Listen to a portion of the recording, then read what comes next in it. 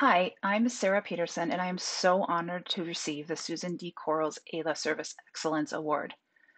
I grew up in AILA and started my leadership service very early, just 2 years into my career, because I knew I could not successfully practice without the AILA community.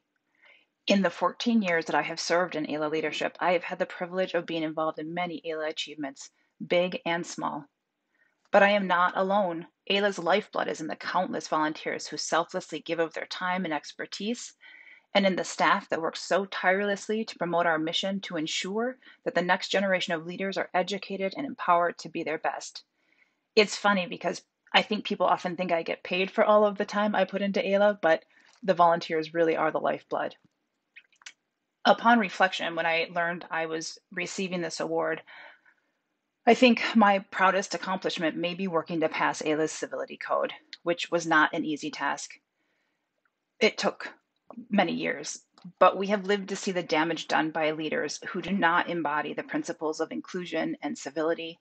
And I am so proud that AILA is a community committed to inclusion and respect of all and demands that our members treat each other civilly. It starts with us. There are so many ways to become involved with AILA that I encourage every one of you, wherever you are at in your career, to get involved.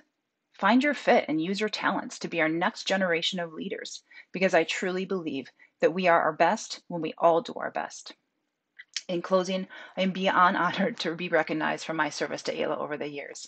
I hope that my leadership will continue to inspire people to build bridges and come together to educate and inspire the next generation of AILA leaders.